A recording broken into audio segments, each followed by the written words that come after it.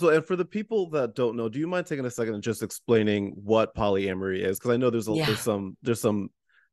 Yeah, I've heard definitions. I was like, no, that's I not it. know. If you don't mind taking a couple seconds just to like explain what Uh, exactly that is.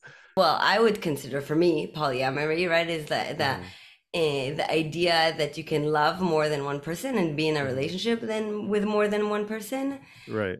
And I said I'm gonna send you this Bloom workshop that we did after that, Kai. But she was talking about moving away even from monogamy and non-monogamy as like the Hmm. two edges, and thinking about like beyond non-monogamy, like being in the flow, like, oh, I might fall in love with you, and now we're Right. gonna not be in relationship with anyone else because we're Right. doing this thing of deepening, and then we might want to completely open and not Hmm. be, committed to anyone. So I think polyamory is under the umbrella of like non-monogamies, but really under the Right. umbrella of like everything is possible. Like any Hmm. relationship that you might Yes. have is possible.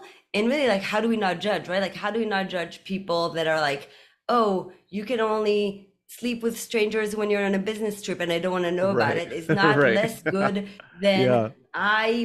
my husband, his girlfriend, and my kids all go to like a Christmas party. Like, I think all of these should be welcomed as long as people express with consent their Right. relationship.